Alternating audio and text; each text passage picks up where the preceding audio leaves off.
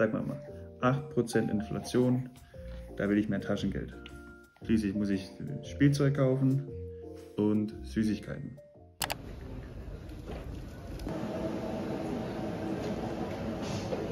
저희는 곧 다가올 네오 백일상을 준비하려고 테디에 왔답니다. 여기가 약간 그런 1유로 샵? 한국의 다이소 같은 그런 느낌이거든요. 그래서 이런저런 잡다한 게 정말 많고 가격도 저렴하고, 저는 사실 저저번 주에 테디에 처음 왔어요. 네, 독일에서 테디에 처음 들어가 봤거든요. 근데 이제 잡동사니 막 이것저것 사야 되는데 어디 가면 좋을까 하다가, 근데 쇼핑몰에 마침 또 테디가 있어가지고 들어가서 생각보다 많이 건졌어요. 그래가지고 저희 동네에 있는 지금 테디에 온 거거든요. 이 아이의 백일상 소품을 한번 구해봅시다. Gute Sachen. Aber wenn du mal schaust, hier gibt es ja auch so Pelikan-Sachen, hier gibt es unglaublich viel so für kreativ, weißt du, hier, 여기.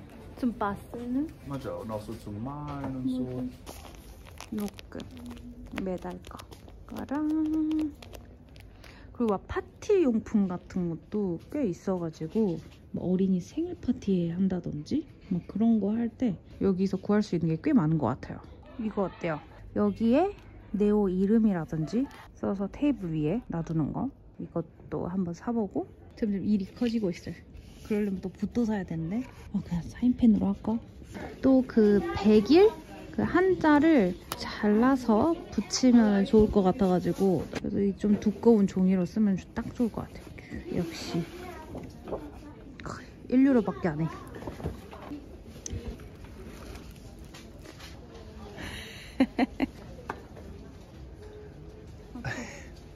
Okay? Aber das ist auch careful. Kann ich. Ah, das geht nicht.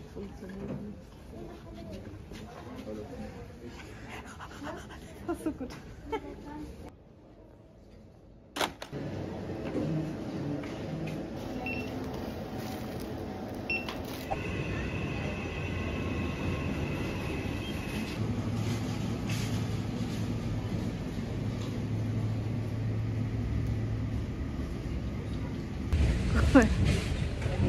Winter und Sommer. 맞아.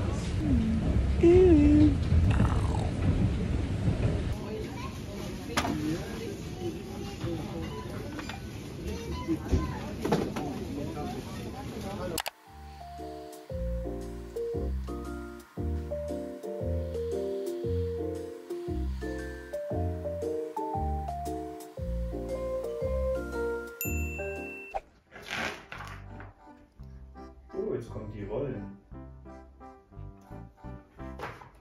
네오 의자. 오늘 점심 저녁? 되게 간단히 찜닭 먹을 거고, 그리고 이제 동선회에서 신생아용 시트 가져오면은 여기다 바로 설치를 하면 돼요. 그래서 저희가 산 거는 밑에 바퀴도 달려있는 걸로 샀고, 나중에 여기 등받이랑 앞에 식탁 따로 있거든요. 근데 지금 그 식탁이랑 등받이는 나중에 네오가 이제 똑바로 앉을 수 있을 때쯤 한 5, 6개월 넘어서 이제 설치할 예정이랍니다. 너무 귀엽겠다. 나중에 밥 먹는데 이렇게 옆에 있으면. 오케이. SMBR. 네, 오늘은 네오 백일 잔치 하루 전날인데요. 저희가 이제 그 소품샵, 독일의 다이소 같은 곳에서 사온 소품들로 내일 백일 잔치를 위한 데코레이션을 손수 만들어 보려고 해요. 저희가 산 것 중에 제일 마음에 들었던 게 이거예요. 이게 지금 에코백이거든요. DIY 에코백이어서 에코백에다가 직접 이렇게 글씨나 그림 같은 거 써가지고 만들 수가 있는데, 여기에다가 딱 백일을 써서 뒤에 걸어놓으면 딱 맞을 것 같더라고요. 약간 뭔가 재질도 그 느낌 나죠? 지금 네오는 깨끗하게 목욕을 하고 지금 남편이 위에서 재울 준비를 하고 있답니다. 우유를 다 먹이고 침대에 내려놨나 보네요. 한국에서도 요즘에 다 셀프로 백일상 많이 하시잖아요. 그래서 아마 인터넷 블로그 같은 거 보면은 어떻게 하는지 좀 많이 나와 있는 것 같더라고요. 그래서 저희도 거기에서 힌트를 얻어가지고 지금 하려고 하고, 이따가 나중에 그 백일 한자 프린팅을 해서 여기 밑에다 깔고 이렇게 마커펜으로나 붓으로 그리려고 한답니다. 확실히 좀 저렴한 에코백이라서 그런지 이런 봉제선이 되게 쉽게 뜯을 수 있게 되었어요. 그래서 이걸 하나 터서 좀 길게 만들어 볼 거랍니다. 그래서 피니까 생각보다 길게 됐죠? 일단 여기를 이렇게 삼각형으로 자르고 테이프로 접어서 깔끔하게 붙일 거랍니다. 이거 같은 경우는 저희가 예전에 여기 커튼, 밑단 다듬는다고 샀잖아요. 바짓단 잠깐 수선할 때도 유용하고 생각보다 이게 저렴해가지고 사면 양이 많단 말이에요. 이거를 여기에 또 사용을 하네요. 그래서 여기 끝부분을 접어서 이걸로 고정시킬 예정이랍니다. 한준으로 다리미질까지 해야 된다니. 이렇게 안쪽으로 넣어서 다리미질을 하고 올게요. 제가 원래 백일 한자를 프린팅을 해서 좀 전 프린트까지 꺼내왔죠. 프린트까지도 여기 밑에 깔고 그리려고 했는데 찾다 보니까 더 좋은 방법이지. 태블릿에다가 글자를 크게 쓰고 밑에 딱 깔면은 보이죠? 이대로 이렇게 그리려고요. You feel worse and it don't make sense. So maybe just stick to your timeline. Jealousy makes any time flow. It's not the same. I never get enough. Get enough. From your call me up, complain. You never feel. 그리고 백일 토퍼는 프린팅을 방금 했어요.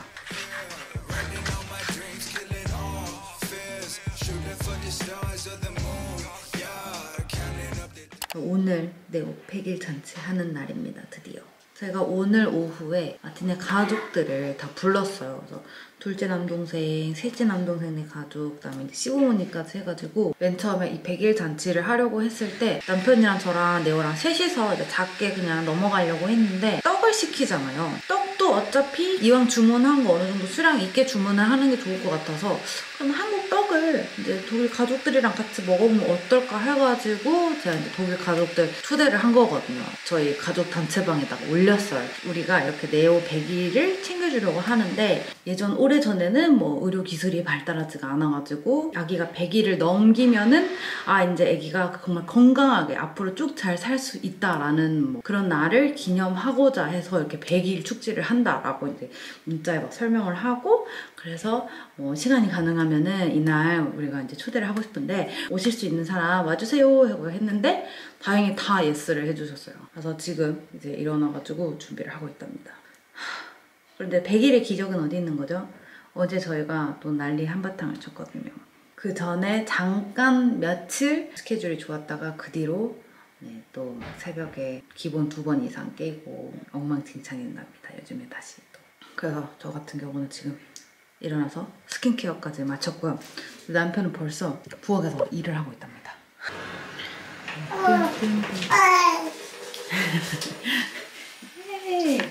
Good morning. 짜잔, 지금 100일 케이크를 만들고 있는 중이에요. 저희가 정말 간단하게 하기 위해서 빵 시트를 구매를 했고 그다음에 그 빵 사이사이에다 넣어줄 딸기랑 블루베리 그리고 나중에 마지막에 생크림으로 하얗게 다 덮어줄 예정이랍니다. 짜잔.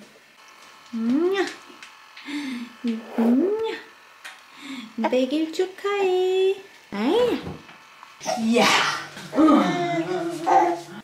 와우. 엄청 맛있겠다. Weißt du, wie viel du davon kriegst, Neo? Nichts. Jetzt kommt noch eins oben drauf und dann muss verputzt werden, aber ich weiß nicht, wie viel Sahne da noch übrig ist. 오늘 네오 백일이에요. 아빠가 엄청 맛있게 케이크 만들고 있어요.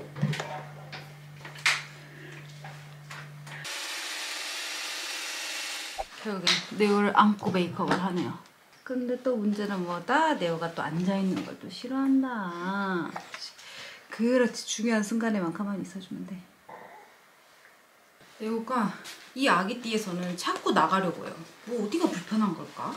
자세가 이렇게 맞는 것 같은데 왜 이렇게 뛰쳐나가려고 하는 거지? 잠깐.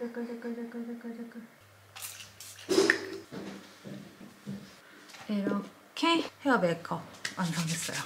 결국에는 남편이 네오를 데리고 갔고요. 참 메이크업 하나 하는데도 영 쉬운 게 아니네요.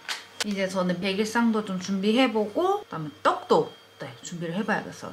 떡을 제가 어제 냉동실에서 빼놓긴 했거든요. 아직 시간이 좀 남았으니까 벌써 11시예요. 지금 이제 손님들 오기 3시간 전입니다. 진짜 아기 데리고 시간 매니징하기 너무 힘드네요. 중간중간에 울어서 또 보채줘야 되고 지금 자야 될 시간이거든요. 잠을 못 자고 내려놓으면 울어가지고 아장하고 머리는 했지만 지금 옷은 계속 잠옷. 옷은 마지막에 갈아입으려고 하거든요. 혹시 더러워질까봐 또 토하거나 하면은 안 되니까 잠옷 위에 허리가 아파서 잠깐 이렇게 허리보호대 착용하고 있어요. 애기야 자자 내려놓을까? 응? 저희는 방금 아점을 여기서 먹었고 지금 테이블 정리를 시작하려고 해요. 짠! 이 흰색 천들은 저희가 이제 시댁에서 미리 빌려온 거예요. 그래서 식탁보랑 뭐 이제 이것저것 천들 사이즈별로 조금 큰 사이즈 위주로 좀 빌려왔고 이걸로 테이블 데코를 한번 시작해 보겠습니다.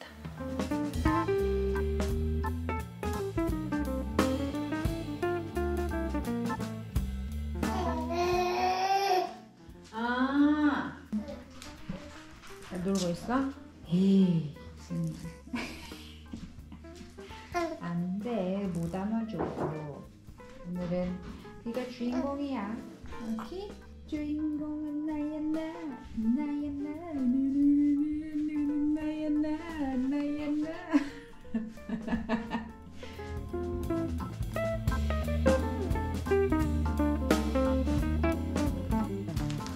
Undercover.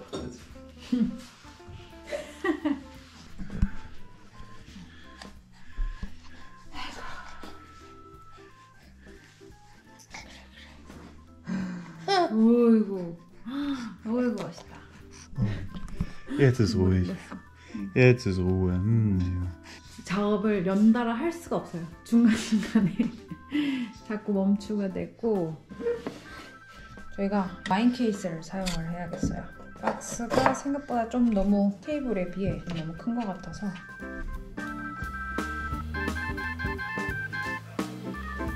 그리고 지금 제 걱정인 게 이 백설기거든요.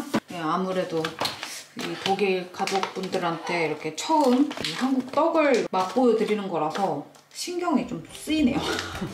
맛있어야 될 텐데 막 괜히 푸석푸석하면 원래 이 맛이 아닌데 막 괜히 막 속상한 거 있죠. 뜯어보겠습니다. 조심스럽게 빼서 예쁘죠? 네오가 징징대서 데리고 왔어요. 어제 이거를 이렇게 종이로 한번 파봤어요. 이 백설기에다가 이렇게 가루로 뿌리면 붙으려나? 혹시나 해서 실험 삼아 그냥 종이로 한번 해봤답니다. 자, 이 조각은 한번 전자레인지 해볼게요. 뚜껑 닫고 확실히 이렇게 떡처럼 텍스처가 변했거든요. 쫀득쫀득하니. 전자레인지에 돌릴 때 물 같이 옆에다가 좀 하니까 조금 더 촉촉해지는 것 같아요. 따뜻하니까 훨씬 더 맛있다. 그리고 이 백을 한번 실험해 볼게요. 백 위치하고 코코아 파우더를 이렇게 딱 올리고 엄청 깔아. 이거 너무 어려운데? 그거네.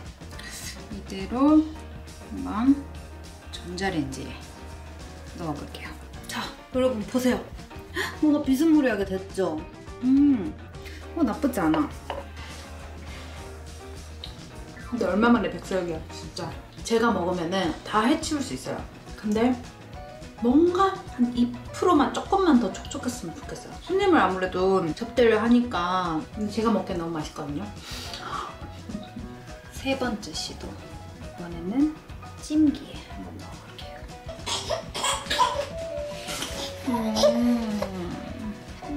우리가 오늘따라 많이 오네.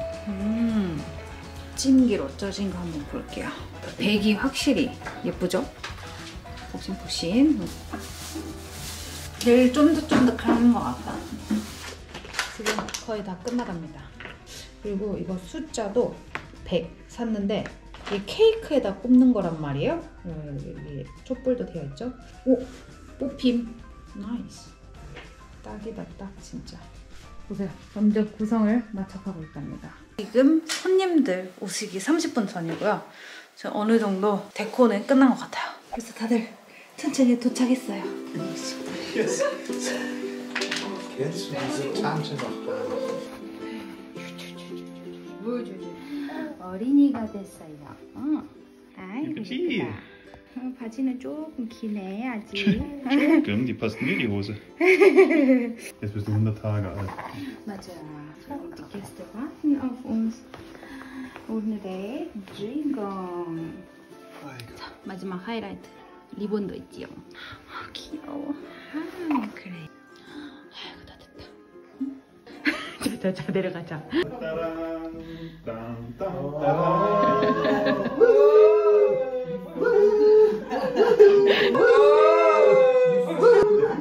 Der ist ja begeistert. Du bist ja der schönste Neo. Süße Fliege. Ja, ja. Aber es sieht sowieso schon viel erwachsener aus, finde ich. Das habe ich dir doch geschrieben, ne? Ja. Oh. Das heißt jetzt Neo? 100 Tage.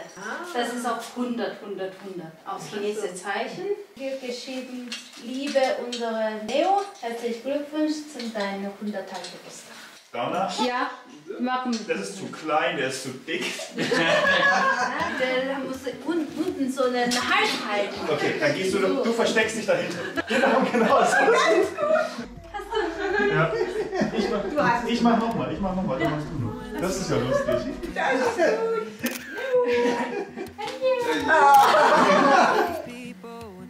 Jetzt hat er sogar gewunken.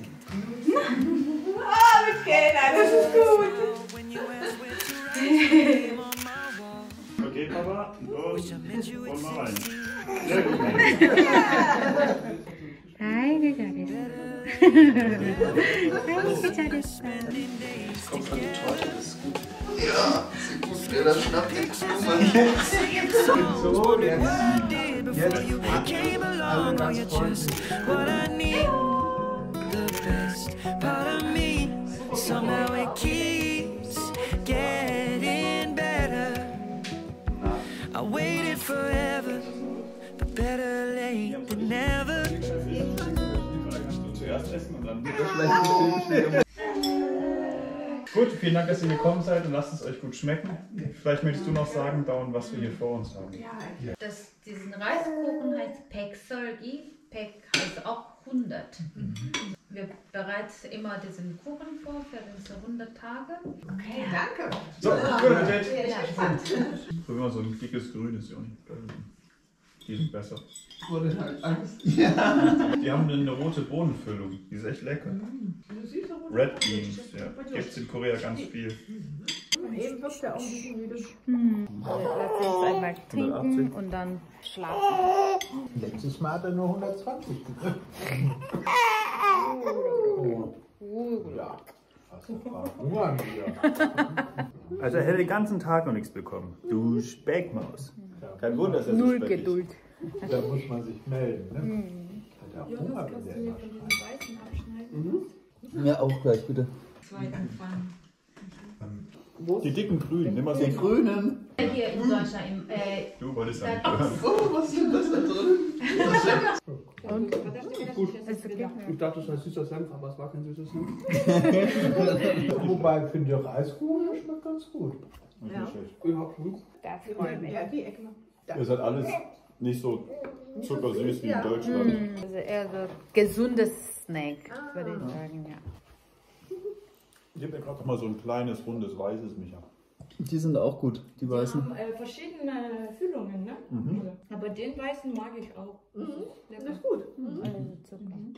Wie machst du das eigentlich da? Und sprichst du auch mit ihm Koreanisch? Ja, ja, viel Koreanisch. Und wie antwortet er? Ach, der schläft gleich. Maja, so müde. Best time of the day. Dann klappen immer die Augen so langsam zu. Ja, und gleich freut er sich, wenn ich in die Windel wechsle, weil da wacht er wieder auf und dann ist Party angesagt.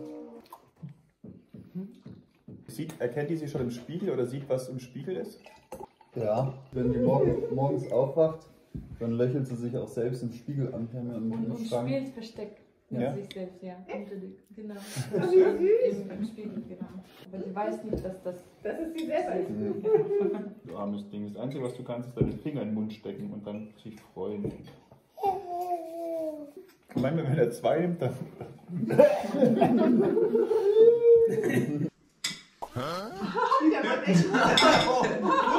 Das gemacht. Der hat das erste Mal den Mund geöffnet. Ich mache immer, ich gebe Nudeln hin oder Fleisch und er guckt immer nur. Papa, guck mal da unten. So macht er normal. Aber eben hat er immer so. Guck. Finger halten und zack, in dem Moment Mund auf. Was hast du da? Manchmal Bilder von mir. irgendwas aufgemacht. Du musst nur. Wahnsinn, oder? Das ist doch echt eine Ähnlichkeit. Da ist er erst ein paar Stunden alt. Hässlich. Was ist das für ein Zombie ganz rechts? Hast du das Bild gesehen? Das ist so ein hässliches Bild. Das ist ein bisschen wie Neo jetzt. Das ist Nein. ganz frisch nach, da ist er vielleicht 1, 2 Stunden alt. Aber das sieht wirklich aus wie Neo. Ja, Oder auch so eine kleine Gase. Guck mal, was das für ein Speckmops ist hier. Oh! Nee, Das ist Doppelkinn. Ich? Das kann doch jeder sein. Das ist so dick. Das ist süß. Aber du hattest blond. Ah, Das sind ja schön.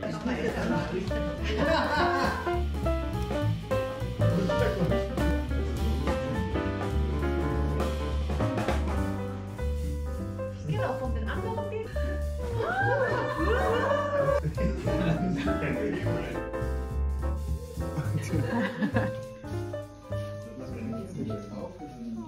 müde von Party gemacht.